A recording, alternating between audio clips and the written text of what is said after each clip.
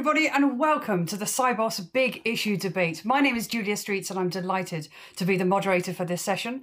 Just to explain very quickly, I have served on the executive committee of the technology business of the New York Stock Exchange. I'm a female founder and entrepreneur, and I advise businesses from smallest startups to some of the world's largest organizations. And the question of talent comes up a great deal. That actually brought me to start my own podcast called Diversity Podcast, Diversity and Inclusion in Financial Services, with listeners all over the world. So imagine my joy when Sibos asked me if I would host this discussion. Diversity in investment needs to move up a gear. There is so much data that supports the argument that diversity and inclusion drives better performance, and we're going to explore that today. I'm joined by four leading lights in the industry, well known for not only their business acumen and their abilities, but also as speakers, commentators, and contributors. So allow me to introduce them to you. First of all, I'm delighted we're joined by Corentin Porvet-Clédier. Now, she's the head of Repo Clear and Collateral Liquidity Management at LCH. She leads the largest pool of euro-denominated fixed income clearing with more than 80 member banks across the globe. She's been with the London Stock Exchange Group for some 10 years now, holding a variety of positions, from the creation of credit default swaps clearing for LCH to global leadership of their regulatory strategy, where she led some critical Brexit-related negotiations and supported strategic business development in the EU and also in Asia. Corentin, wonderful to see you. Thanks for joining us today. Hi, Julia. It's a pleasure to be here. Very excited about the conversation to come. Wonderful. Great, thank you. And joining Corentin today is Iris Bonnet, who is the Albert Pratt Professor of Business and Government and the Academic Dean at Harvard Kennedy School. She's a behavioural economist combining insights from economics and psychology to improve decision-making in organisations and in society, often with a gender or cross-cultural perspective.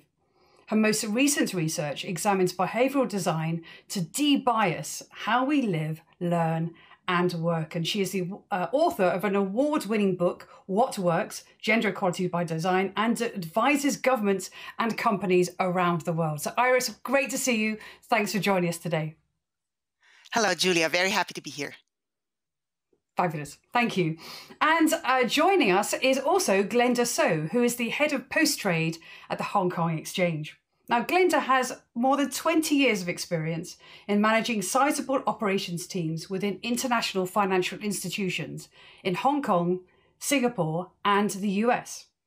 Prior to the Hong Kong Exchange, Glenda worked for Allianz Global Investor, Sun Hung Kai, and also Graticule Asset Management, all in Asia. And prior to that, spent more than 20 years with Goldman Sachs, heading up their operations team. Glenda, wonderful to see you. Thank you so much for joining us today. Hi, Julia. Nice to be here. And last but no means least, we're delighted to be joined by Peter Akwaboah, who's the Global Head of Shared Services Operations at Morgan Stanley. Currently, he's managing the firm's settlement and payments infrastructure, and additionally, he is chair of the Morgan Stanley Payments Risk Steering Committee and member of the Federal Reserve Bank's Payments Risk Committee. He is also co-chair of the Morgan Stanley Black Employee Network Group, also known as BENG. Peter, wonderful to see you. Thank you, Julia. Good morning, good afternoon, and good evening to everyone. Such a pleasure to be here today. Perfect. So I have so been looking forward to this discussion. There are so many conversations about diversity and inclusion. And when we talk about inclusion, we mean, of course, the entire spectrum. That is diversity inclusion. So we think about gender, ethnic minority representation, LGBTQI plus issues, disability, visible and invisible, faith, cognitive diversity, social mobility, age, and so much more as well. Now, there is a lot of discussion about this. There are, on one hand, organisations very committed to diversity inclusion who will tell you that D&I is in their DNA and publish a great deal of brochureware suggesting that they are truly diverse, when actually the lived experience of employees can feel very, very different.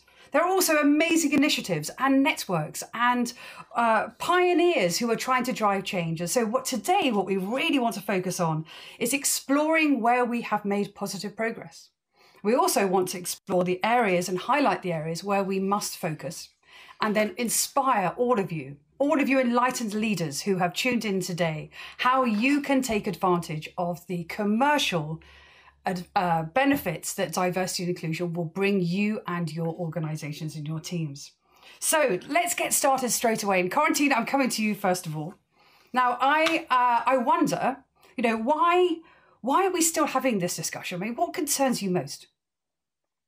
Thank you, Julia, for coming to me first. Not an easy shot. So, yeah. If you allow me, I'll pivot just a tiny bit that question and ask the one behind your question, which is, why do we still care? Why should we care? Why are we having that discussion, as you were saying? And there, I think it's quite important we spend a minute on this. Otherwise, we'll just be sort of bouncing back between people moral compass, when what we want to do is really make collective concrete progress for our industry and broader. So 3 considerations about your question I would like to offer. 1, to reject, and 2, to perhaps acknowledge as being more interesting. The first one to reject is an idea that I'm afraid we still see floating around quite a lot, that individuals being identified as belonging to some of the groups you've mentioned, as we are covering diversity as a whole, because they belong to those groups, people expect that they will think, act, or react a certain way, positive or negative, and these would be the reasons why they should be included or not.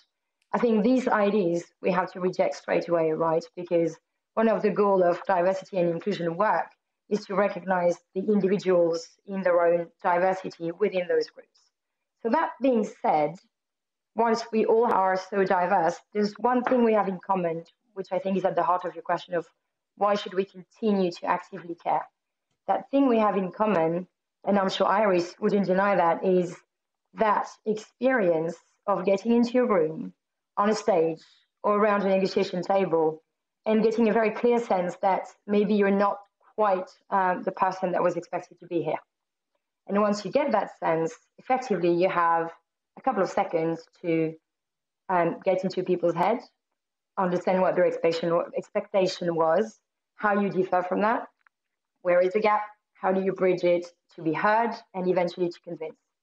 And that forces you to develop some skills that are very critical in a leadership position for any business. And that's one of the many reasons why leaders from a diverse background, or is it understood as being a diverse background, should be really, really strongly considered every day. And the final point I would mention there is we're trying to look at this really wide issue from a business perspective.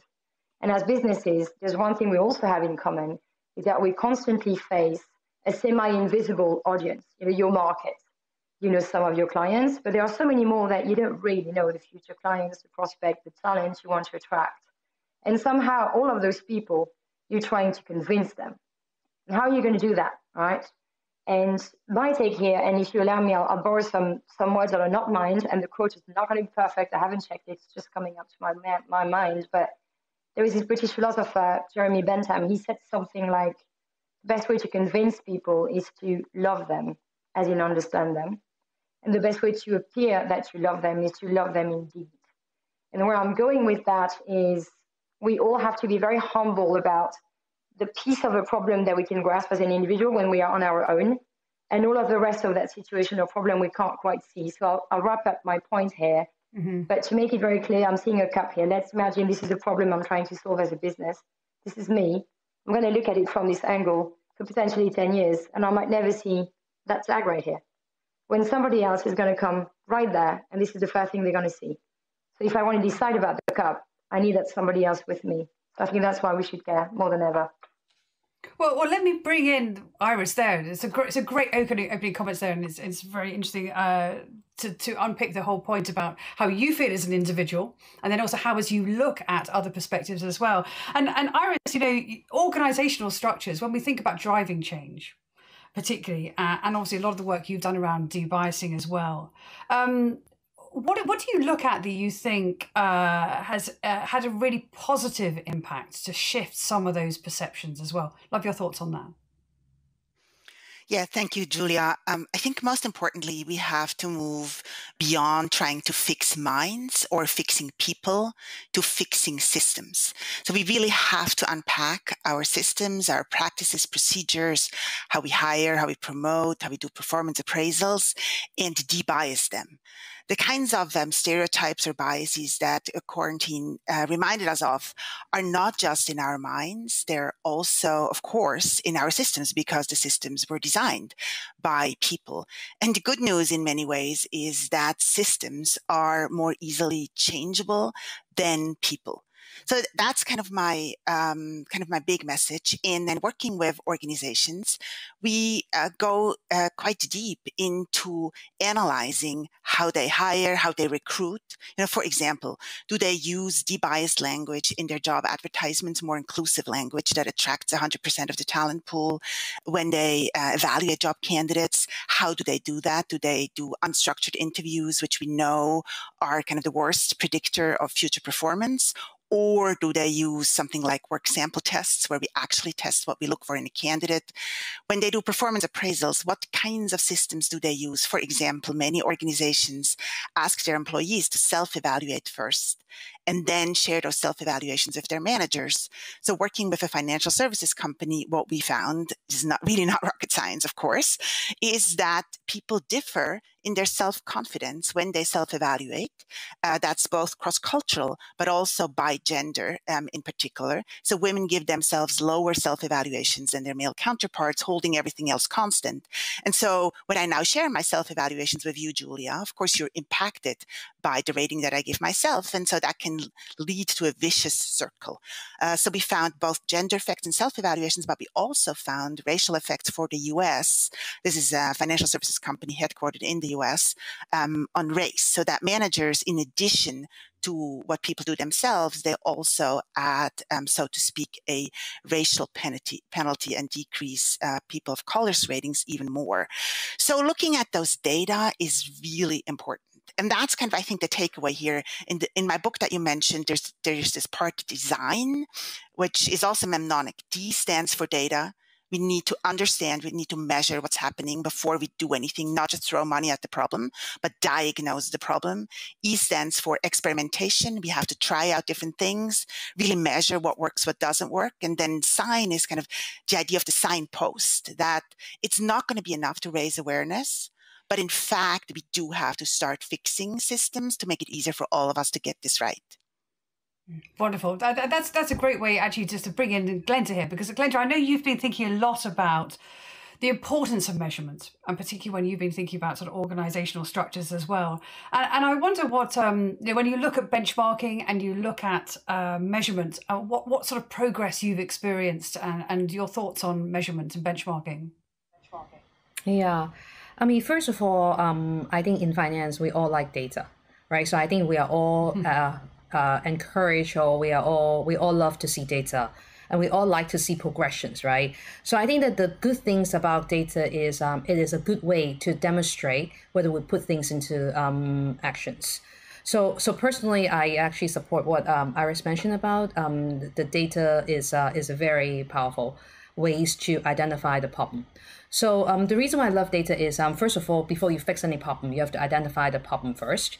And then you can year to year measure your progress against those data from the previous year. There is no perfect answers to diversity, right? Whether 51%, 52%, there's no perfect numbers. And obviously, diversity is not something that you expect to see overnight. It will be completely different, right? So I guess diversity is a journey. So that's why I think we need to develop some sort of measurement, so that to help people to identify problems and to demonstrate and to let people being encouraged or motivated by the progress that we made. I'll give you some example, right? I think in HKEX, we actually measure percentage of women in managers' positions, because I think we want to aspire to not only have women be just an employee, right? We want to measure women's in managerial positions, and also we talk about we also measure, or we also have some statistic about women's in executive positions. I think that's important, right? Because we want more women to be in executive positions in the management committee, be able to have direct influence to the board, be able to have direct influence to the people in the organization. So that's why I think it is very important to have measurement as such, so that we can make progress against it. Honestly, I think number is important, but sometimes I think making one or two meaningful big steps will be a good way to demonstrate progress as well, and to encourage people to do that further. Example, in 2018, HKEX appointed the first female chairman in the organization. It is an important role, and I guess statistics is important, but I think some key roles like this to able to demonstrate to the entire organizations about the progress that we made is actually very significant as well. Absolutely. We're going to come onto the subject of role models later on in the discussion as well, and that's enormously helpful. And so then we've talked about it from an individual sort of lens, looking at the perceptions and assumptions that we make, also thinking about biases and then putting the systems around it, thinking about the systems, how to address those, and also the measurement and the benchmarking and why that's important, and role models. But I think we have to return to a sort of big question about, why all this matters as well, which is about, as I mentioned in my opening comments, about the commercial opportunity that is out there as well. And Peter, I would love to bring you in here as well to think about, what's your been experience of the commercial opportunities that have presented themselves and you've taken advantage of, and of course, not just you, but many in the industry that might not have been there had there not been a commitment to diversity and inclusion? Thank you so much. I think it's good to hear from Corentin and Iris, just to go through at least why should we care, and then also thinking about the data part. But I think to your point, Julia, the one thing that we have to complement over and above that is, how do you actually make sure that this is also active within the organization? Most organizations will have a diverse team. We can do more, but they still have a diverse team. And the question is really, how do you ensure that you can take advantage of that? I'm assuming and I'm giving that everybody understands that the commercial benefits. There's many research around the commercial benefits of that. But I think when I bring it back to myself, I can give some real life experiences about some of the things that I have actually experienced, why this thing is actually, from a commercial point of view, is important. And the power of networks is actually quite key, because I remember last year we hosted a network event, which was very, very diverse.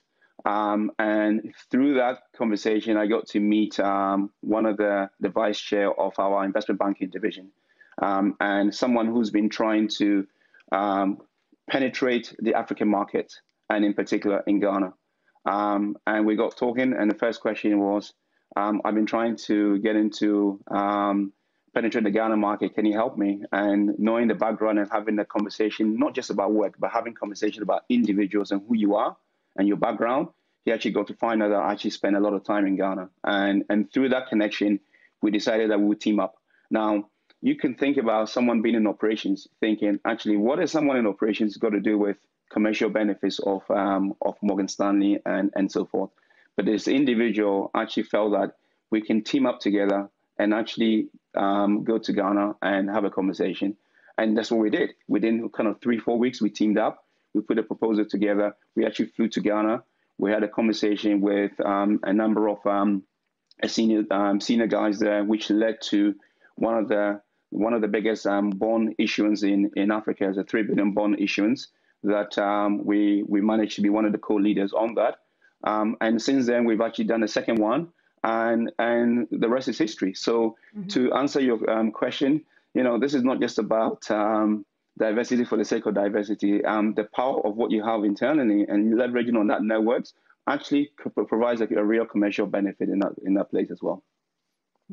Thank you very much for that. And because I think it's important to frame it around the commercial imperative. And it's been a wonderful way to kind of set the discussion. So thank you all for your kind of opening comments. But, as I said, organizations are complex places. And Iris, you spend a lot of your time advising, I mentioned in the opening, about governments and organizations as well. And in this next kind of section of time, I'd really like to begin to explore about, where are the barriers? What is hard to tackle? Because, what hampers organizational progress? Yes, so to promote change, we really need to think about two variables, and that is the will to change and the way to change. And both, I think, need some work. So I'm actually very encouraged by the huge number of coalitions that now have started to emerge, including the financial services industry. So there's Women in Banking and Finance in the UK. There is Paradigm for Parity working in the US. And by the way, I'm focusing on gender right now because that's my particular expertise. I'm not suggesting that's, of course, the only story about diversity, but that's my expertise. So anyway, so there are these coalitions now of CEOs, organizations, which commit to certain actions. And I think that's actually quite important. So that's very helpful. And we do have some good evidence, again, from the UK on how to increase gender diversity in corporate boards, which really was a coalition of government, private sector, senior executive search firms, the media, academics, kind of coming together and make it happen. So it can work. So I think that's the good news. But, why haven't we made more progress? So I think the first one really is the will. So I think organizations have to think hard about, do we want this? Do we really care? Or is this just an add-on that we have another diversity training program? We have a leadership development program for the traditionally underrepresented groups, but we're not really actually doing something for real. I think that's the first one. And then the way to change, I also fear we might have focused a bit on the wrong interventions. And when I say actually wrong, I'm saying this in quotation marks, but I mean it quite literally in the sense that what we have been doing is just collect all the evidence out there on what works, what actually has had an impact. And I have to tell you, diversity training just can't be shown to have an impact. It can raise awareness, but then we have to build that bridge between these virtuous intentions and people's actions. And that's when we have to get into the systems and change the way we work. And I think that's where the next chapter is going to have to be. Now that we have the will, we really have to focus on the way. Mm-hmm. I mean, it is interesting because there are, and in fact, a comment that Corentin made at the very beginning about, making assumptions about people who happen to fall into networks or behave in a certain way. And I would say, and Glenda, I'm really, really keen for your thoughts on this about, the arguably assumption and homogeneity is the enemy of inclusion in so many different ways. So early assumptions, whilst you might have the best intention about starting diversity programs, as Iris was just saying, actually is a very risky way to go. And from a Southeast Asian perspective, if I may, I'm really keen to hear, because I hear people make sweeping statements about Southeast Asia. And of course, it's a very, very complex region, if you like. And I'd love to hear your thoughts about what leaders must think about and take into account, particularly from your point of view. Yeah, thanks, Julia, for the questions. I think what you said is actually completely right. We tend to gravitate towards the people that look alike to us. I call it sometimes is in diversity terms. I actually feel that sometimes this is called you don't know what you don't know. And in Asia, the added complexity is, I guess, in addition to gender, sexual orientation, the added complexity will be language and also culture. And if you're not familiar with the culture, if you're not familiar with the language, you tend to be very careful, or you tend to completely ignore that there is some difference in there. So I'll give you some example. I guess in Southeast Asia, especially I worked in Singapore before, there are like numerous culture in Singapore. They all speak different languages, and they celebrate different holiday. And they have different kind of like New Year, right? So there's just a lot of these kind of situations. And to those people, right, all those holidays are actually important to them in their own culture. So I guess my trick is you just need to be very humble to learn about all these culture and develop a curiosity and be sensitive to the things that you don't know. And maybe on the things that you don't know, try to find out, right? Or try to find out in your different trips to those countries, trying to find those out. I have another example that because I'm from Hong Kong, so I speak Cantonese. I worked for Americans from before. I went to Taiwan for my business trip. So in Taiwan, everyone speaks Mandarin. To some extent, I am the one that is the exception. I don't speak the same language. I don't born and grow up in the same exact culture, although we're still both Chinese, but it's slightly different, right? The language is slightly different. So when I went there, the team start talking to me in English because they are not native Mandarin speaker. They native English speaker. They feel more comfortable speaking to me in Mandarin than in English. And of course, they're very consciously aware that I'm not a native Mandarin speaker as well. Mandarin is actually all right, right? But in their mind, I'm their boss, right? I should speak. They should speak English with me. So if I think about them, right, in American firm, they are like the minority, right? They're from a different culture. They're trying to adapt to the American culture by speaking English and trying to express themselves the best that they can. But what I found is I think of them as a minority because they are working in an American firm, but from a whole firm standpoint, they are like the smaller group. And I try to speak to them in Mandarin, although my Mandarin at that time was sort of so-so. I improve a lot right now, but at that time it's sort of so-so. But what I found is people appreciate me speaking to them in their local language, and they become more expressive as to what they want to talk about. So I guess the point is sometimes something really small. Sometimes there are things that can touch the people. If you are too careful, right? Sometimes you need to be sensitive, but I think there are things that can touch people. There are things that will make people feel that you respect the culture, you respect the language. I think that is something that is an amazing experience for me when people try to open up and try to appreciate the fact that I speak in the same language. So I guess the point I want to make is Southeast Asia is extremely complex, but I think we need to strike the balance by trying to understand them, but at the same time not be so fearful about not dealing with them at all, or trying to be so careful that misses the human touch that I think we need for every single culture. Yeah, incredibly important, incredibly important. And I think about the changing dynamics. I mentioned in my opening statements about the considerations of age, and there will be certain leaders who have been led and trained and measured and managed and assessed in certain ways. And I'm really interested in the changing dynamics of leadership around the conversation of diversity and inclusion as well. Corentin, really keen to hear your thoughts here, and wondering what rising executives should be doing to challenge their bosses when we're thinking about driving change in organizations around diversity and inclusion. Thank you very much, Julia. Before I get to that, I really want to mention the fact that I love the way you put it, Glenda, when you say you've got to be humble about what you don't know. Just absolutely love it. I think that's the starting point. Know what you don't know, and then try to find out. So what rising executives can do, it's almost like what we must do, right? So I tend to go about it with a variety of angles. So the person you're supposed to control the most, one would hope, is yourself. So I think the first thing that we have to do is lead by example. That's an obligation. So we basically have to be what we say. So we have, as we believe and want to embody some change in diversity and inclusion, we have to be the person putting ourselves in the other people's shoes. Exactly what we heard right now. How do they think about me? What is their language? What is going to make them react? What is going to be well interpreted? Am I doing well here? I think we have to be perhaps more self-conscious and acting on that, lead by example, really be the change, and be very consistent in that. It's quite tiring sometimes, but you need to demonstrate consistency in embodying someone who is going to defy stereotypes and cliche.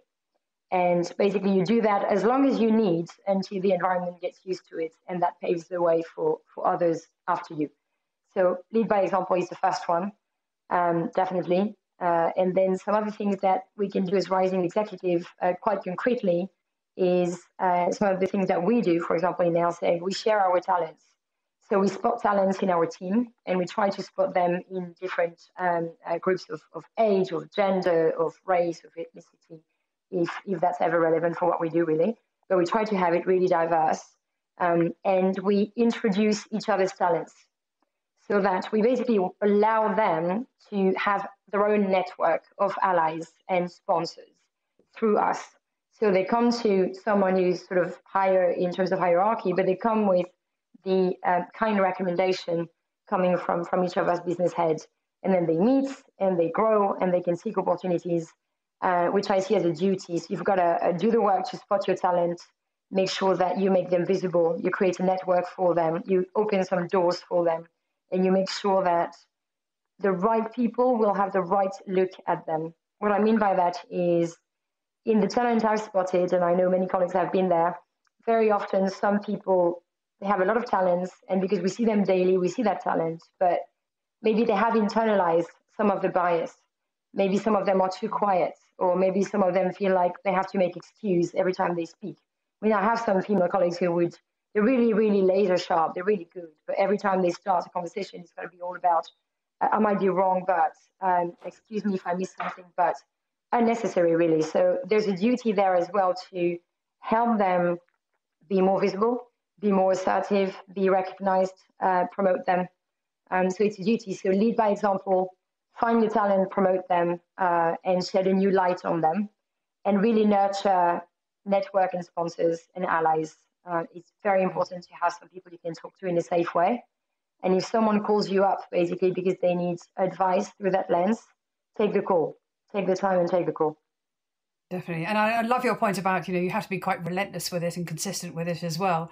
But I can't help but think, this is all great. This is all wonderful. We've had a fantastic conversation, but there will still be some people in the organisation who are described to me as the sticky middle, the permafrost layer of the organisation. And I kind of wonder whether there's something what advice we can give to those who are just not quite getting the joke. And I wonder, Peter, from your perspective, I'm not suggesting for a second that you are one of these, by the way, no, 2 seconds. But, what are the signals that indicate that reticent leaders are being left behind? Thank you. First of all, I was just laughing because my first question would be, why are you a leader in the first place if you don't have the signals, if you don't know that the signals exist, and you're being left behind? But I think there's 3 things I think about, and I think some of them has already been said. The first one I think about is really accountability. And when I think about the word accountability, I'm thinking about, I think, Corentin, you said, are you leading by example? And when I say, are you leading by example, what I mean by that is, are you delegating this to a team and saying, right, well, this thing needs to be done by somebody else and just keep me updated every now and then? Or are you actually leading by example where you are keen, you're interested, and you take charge of that and to ensure that this can be done? So that's the thing that I think about when I reflect on my own position, and I reflect on some of the leaders I see who are actually driving it, and the ones I see are being left behind. They are heavily invested. They see that it makes a big difference in the organization, and they're leading by example. The second thing I think about is transparency. Anything as a leader, we all know, if anything is important to you, measure up. And I think we talked about the fact that financial industry loves data. We love data. Mm-hmm. And so if it's important to you, you're measuring it. You engage in looking at, I'm not just measuring it by thinking about the outcomes that it provides. Am I measuring so that I can see the representation that I need in the organization? Am I measuring so that I can see some of the exit interviews and I can understand some of the themes coming out so that I can put measures in place? So you have to not just measure it, but you're thinking about the outcomes that's coming out of it and what you're going to use. So if you're not doing that as a leader, then I question, what are you doing? Are you just watching the social media and the rest to get some signals? And the last thing, which I think is very important, is, are you creating an environment where there's a trust environment? And I think about 2 things in that space. The first one is, if people are not discussing around you, the chances are there's something missing in the organization, because this is something that is discussed all the time. But if it's not coming to you, then you as a leader, people are afraid to come to you to even discuss that. So are you creating an environment where people feel like they can have the conversations? And I think the thing that I have seen probably more so recently is the ability to create a safe space and listen to your people. And what I mean by listen, active listening, and ensuring that you can absorb it and then can act on that. And I am seeing a lot more around that, but you should be prepared to be able to listen and adjust your views, because some of the conversations are not easy to listen to, but it's important to do that. And I'm seeing that increasingly. So if you want to create a trusting environment, you have to create an environment where people feel like authentically they can bring their whole self. And the asset test is, are they saying that to you? Because they're not saying that to you, you're being left behind. Wonderful. Thank you very much. What I love about this conversation is we're not only talking about the highest level kind of concepts about diversity, inclusion, why it matters, both from a leadership and also from a commercial point of view, but also really getting into some of the specific things that can be done. Now, I'd like to go through this next section relatively quickly, if I may, because after that, I want to get into the dynamics that are at play right here, right now. But I do want to touch on some very specific areas. So we've talked, and it's all come out of the conversation, about networks, role models, sponsors, mentors, and also HR processes as well. So Peter, I'm going to stay with you actually. Just some really quick thoughts, if you would, about networks are often described as having such a sort of positive impact as well. But what advice would you give corporates when they think about their networks right now? When we're talking about networks, I'm assuming we're talking about things like the employee networks within any organization, of which I co-chair one of those within Morgan Stanley itself. Look, the way I think about it is that these are an essential and important part of any organization. But you as a leader has to feel that from a strategic point of view, and I think Iris, you talked about that, that you have to feel that the strategic intent is there. And if the strategic intent is there to be able to get this done, then you have to empower the networks to feel like this is part and parcel of the ability to achieve that. And certainly within Morgan Stanley, every network conversation I have, it actually aligns to the head of diversity and inclusion. And as you can imagine, recently we've announced that we're going to set up an Institute of Inclusion, which is almost staffed and manned by independent directors to help drive the agenda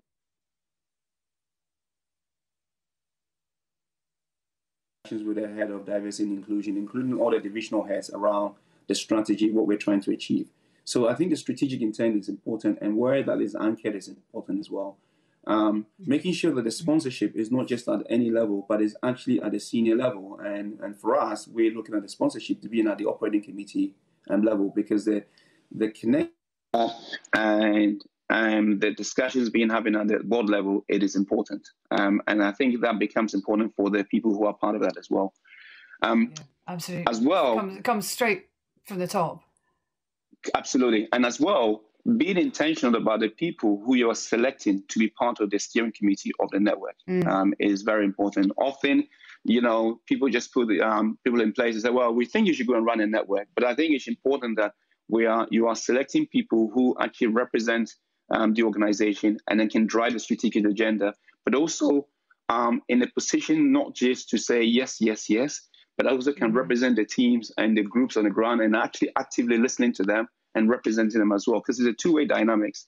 And so it becomes an important part. And then I think the last part I think about as well is the funding aspects. This is, if anything that's important, you have to ensure that you allow some sort of funding, because whatever programming that you're putting in place, some of these things cost money as well. And I think I'm encouraged that even in the recent situations, there's been renewed energy around diversity and inclusion, more so than actually cutting the funding. Because if you think about the whole pandemic situation, probably the first thing that would have gone is the whole networks, the whole diversity and inclusion. But actually, there's been a renewed energy in that place. And so these things become quite important. Yeah. But my message is that it needs to be anchored towards the strategic intent of the organization. It cannot be something that's felt like is on the wayside, it's just for the people. And I think that's really important, because certainly right now, we're going to come on to a second about why diversity and inclusion matters right now. Before we do that, I'm keen to hear from Glenda. I mean, you're all amazing role models in your own right. And we've talked about the power of role models, the importance of role models. Glenda, really keen to hear from you. You're as a role model yourself, and also as you're encouraging other rising talent to step up and consider themselves as role models. What advice would you give? Yeah, I think first of all, I agree a lot to what Peter said earlier. Creating that trusted environment, I think it's extremely true. So I actually think of something. I think of the word convictions, right? So I think just now we talk about you need to be accountable, you need to be like a role model. I mean, the first thing that for me is important is I think you need to board in to the ideas. You need to board in to the ideas 100%. You need to be totally convicted to the ideas. I think once you're convicted to diversity, I think it becomes very natural. It becomes in your DNA. So you can basically practice it every day, because you bought into the ideas. So as a role model, I think number one, I think visibility is actually very important. If you buy into that, you believe in it, but people don't know about it, I think you cannot influence people. So I think visibility is extremely important. You have to show people that you really want to make a difference. As an example, when I was invited to this panel, I say yes straight away because I think this is important. This is important to the finance community. This is important for my people to and my client, the firm, to see that I want to do that. Right, this is important to me.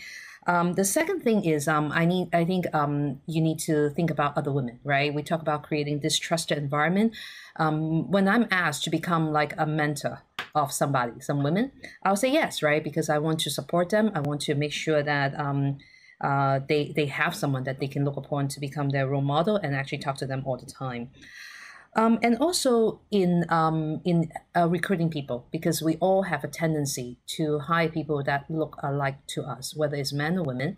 I want to make sure that I hire people or I actually interview people with a wide range of diverse experience, not only male, female, but I also look for people that have experience in Europe. I look for people that have experience in US. I look for people that have different backgrounds. I want to see a wide range of candidates, and I want to talk to a wide range of people. I think that is how I want to make sure we have diversity of opinion within my organization. Mm-hmm. And Corentin, then I would like to pick up the point that Glenda was just making there about mentoring. Mentors and sponsors has come up a few times in the discussion as well. And how do you encourage your peers, your peer group, to step up and become mentors and actually dedicate the time, the effort and the energy to it? Yeah, absolutely. Thanks for the question, Julia. So sponsorship and mentoring are absolutely critical in individual careers, but also definitely organization evolution. So I would echo exactly what Peter has said initially. There is first sponsorship, as in it needs to be very clearly articulated within the firm that overcoming those barriers and making progress in this area is a collective goal, and that people are expected to contribute to it. So there are many ways of making it clear in an organization. You can have some very official mentoring programs where you can include some diversity objectives within that. You can definitely have some fundings for some networks. That's quite a clear message. You can have some measurement for diversity in boards, in committees, in senior positions. It's also quite clear. You can also make it an objective for people, as in when it feels appropriate in the industry. So there are many levers for a firm to explain that, yes, this is part of the journey, and yes, you're expected to contribute. So that's sort of the top-down sponsorship, right? Then for the rest, there's also how do we sponsor people and get sponsorship ourselves, as in the individual interconnection, mentor-mentee type of relationships. And there it doesn't always have to be in an official program. It's probably better if there is one, because then people who feel less comfortable individually reaching out to someone more senior, they will have a little bit of a more of a formal space, let's put it this way, to get into a room and then meet people who have actually showed up to be mentored, and that might be easier for them. But apart from that, I think really no one should wait for those programs. You've got to reach out. I've had personally really amazing experience of not only senior women, but a lot of senior women actually coming to me and offering me this mentorship role. And I was just about to ask them, so it was kind of cool that they came to me first, right? But the solidarity is really important. It doesn't mean you exclude those that are not like you, absolutely not. But the solidarity can be important to create a safe space and share the common experience that you have. Those people that are more senior than you, they will have had more of those. So you don't only learn from your own experience, you learn from them. And it works the other way around as well. Like people younger will come to you and ask to mentor them, as Glenda was mentioning, and you have a duty to say yes, and you have a duty to be available. And they don't have to be like you. They just need to have common sensitivity, and that can be coming from many angles. So I would say that. And then the hiring point is also really, really important. Hiring is obviously the first door. So we've got to make really, really clear that we don't have the wrong filter for what we're trying to achieve.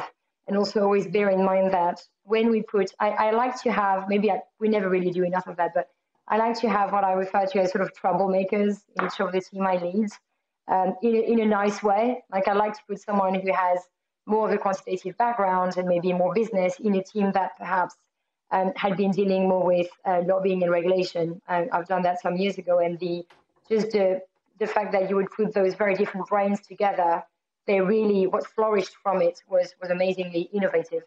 And same thing in my very quantitative teams today. I like to include someone who has more of a macroeconomic background. We have like a Mauritian lady that just joined us, and she has this completely different geographic, academic background within the team where she's working now, and I'm sure she's going to bring so much. So being very mindful of the fact that when you hire, what's missing in the team, right? Yeah, which begs a really interesting question about, because we're hearing how an appetite has changed, how, leadership is awakening to this, how, many of the galvanizing factors and accelerating factors, but within organizational structures, and Iris, I want to come back to you just because it's something you said earlier that's really stuck with me about, HR functions and recruitment, and many things have come out. Are they still fit for purpose? Well, I think we've come a long way. We've made a ton of progress, in particular the big companies. I recently worked with a financial services company that told me that they're using their data science team in HR now, and that's already a good sign for me. All right, that's the same kind of intentionality that Peter talked about, that we are looking at HR generally, not just diversity and inclusion, but generally with a business perspective. As in, we have KPIs to increase sales, we have KPIs to cut costs. Why don't we introduce KPIs for diversity as well? So that's the kind of intentionality that is required. Managers manage toward certain goals, particularly in the financial services industry. We're very used to that. So we just have to deploy the same kind of rigor that we deploy in other departments to our HR departments. And that is happening. It's particularly happening in the big firms. So I think that is all great.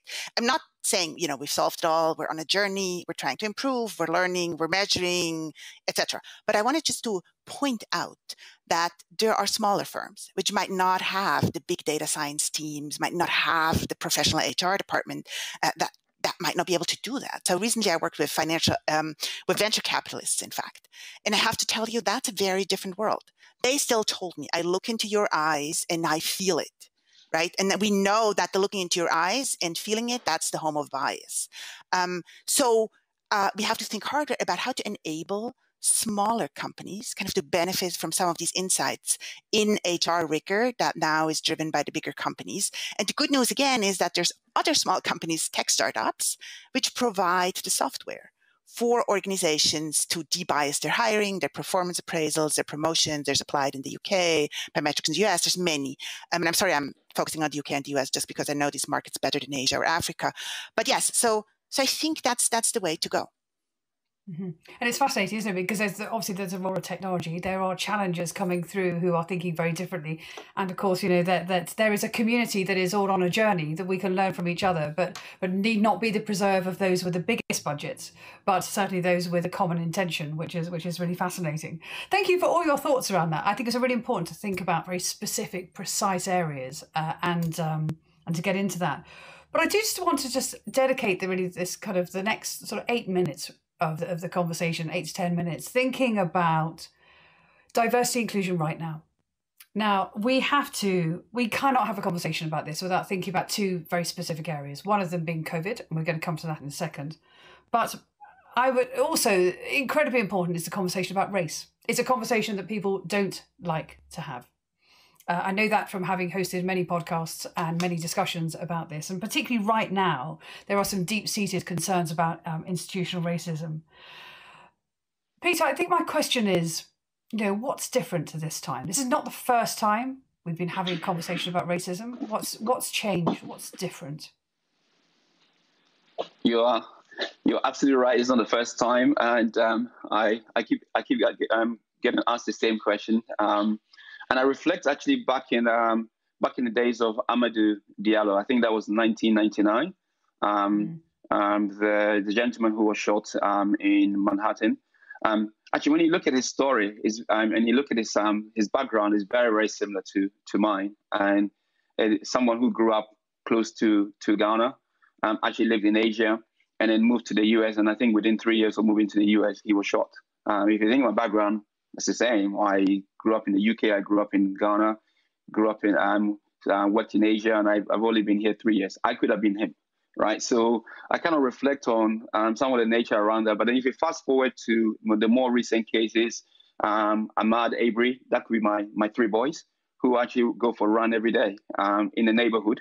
No difference to that. And then Breonna Taylor, and then you've seen George Floyd. And the point is, most of these is not going to finish. I think it's going to carry on. We're seeing that right now. The key is why, to your point, what is the difference? And I think that there's a subtle difference in what we're seeing right now, and also a renewed energy and change. One being the fact that the pandemic itself, coupled with probably some of the social challenges that we're seeing, like unemployment, which is probably the biggest the biggest we've seen since the Great Depression, as well, is predominantly affecting the Black community. And when you couple that with the fact that everybody is sitting at home, watching the media, the power of the iPhones, and the fact that these days you can actually record something very quickly and project through the social media. And probably in the George Floyd incident, the fact that you can see somebody kneeling on someone's neck for over 8 minutes, and it's so pronounced. It doesn't matter who you are as a human being, you will react to that. And especially when it's coupled with people, the COVID situation affecting a lot of the Black community as well, people react to that. So I could see kind of a renewed energy in the reaction to that as well. And that renewed energy has not just been in the Black community, but it's more universal and is global, which is very important, right? Now, for the first time, my dad can call me from Ghana and tell me that actually this is what we need to do in Ghana to support you and everybody else. Then you know this is real.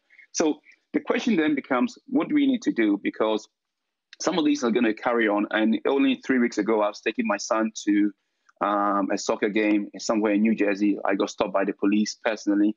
And the allegation was that I was driving on a single lane and I was driving erratically. And it was going to give me a warning. And I said, what warning for a single lane? How do you drive on a single lane when you're following 3 or 4 cars and you're driving erratically? The answer was, you touched the white line. So these things happen. The question is that we must focus. We must focus on the renewed energy around what we're trying to achieve. And I think in the organizations, what I've seen is that there's been a renewed energy to try and do things. And you've seen some of the things that organizations have been publicly announcing, including Morgan Stanley, where we've gone out to support the community, support things like NAACP. So these are key things that we have to do. But I bring it back to probably 3 things that I think is important. I think some of these things I mentioned, especially within the organization. Number one being that the renewed energy I've seen around the trust must continue. And I think the biggest thing I've seen is that now we're prepared to listen to our people and spend time listening to them. Whilst in the past, it is more around, in my view, it's a superficial conversation. But right now, we're listening to our people. We're taking that, because until we can get a culture where people continue to bring the whole self to work, and to get a culture where you can challenge things which are happening, and you're in a meeting and somebody says something and somebody can say, you know what, that was not good, and you can address it on the spot. These things will take time. So we have to get into a trusting culture where everybody feels like they can bring themselves to work. I think, given the fact that we're talking about diversity, the power of allyship is important, because if you're in a room and you're the only one saying it all the time, you become a broken record. And everyone goes, yeah, let me ask Peter. But when you have the power of an active ally who are actually prepared to obviously lean a voice to the conversation, you see a very, very different dynamics as well. And what I've seen in the Black Employee Network, for example, which I'm leading, is that 50% of our membership is actually non-Black as well, which I think is a very, very encouraging thing, because we can then use that to actually support each other to be able to move the agenda forward. But ultimately, you have to come back and think about what you're trying to achieve, because my view is that representation is important. Representation changes culture, right? And one of the analogies I always use, I always ask the question, 30 years ago, if you ask in the United Kingdom, name top 2 favorite dishes, nobody will probably say Indian curry will ever come in, right? But today, probably when you name top 2 dishes in the United Kingdom, probably in the Indian curry will come in. Now, it's not by chance. It's because representation and things take time. But once you get there, you can see that it starts changing culture a little bit in the dynamics, right? And so I think part of that is we have to continue the agenda and move that forward. Yeah. Mm-hmm. Wonderful. Thank you so much for your thoughts on that. Really, really practical. And the I suppose my next question therefrom then comes into, there are still inherent biases that exist, that underline sort of the question of racism that exists in organisations. And I think this is one of the big comments that's coming out at the moment, which is, kind of organisations need to recognise where some of these biases ultimately lie. And the recommendations you've given are very clear around trust and allyship, and then also focus on what you're achieving. Iris, can I bring you in here? Because obviously de-biasing is one of your key areas. I want to just very quickly, any thoughts about what you're concerned about, particularly what we should pay attention to? So, what gives me hope is this focus on systemic racism. So we're moving beyond kind of the individual, but we are actually focused on the system. And I do think that's different. That is different from before. And so just to give you two concrete examples, one from academia. So this is the first year that at the Kennedy School, we have a required course on race and racism for all of our entering students. We haven't had this before. So why now? Because many of us, I think, had a bit of a wake-up call of how little we in fact understood racism, and particularly the history of race and racism in the United States in particular. But of course, that then motivated our students from India and saying, we also need a course on casteism. So we can't have a course on every ism, but this just goes to show that there's something happening. There's more of a movement, and it's not just a moment.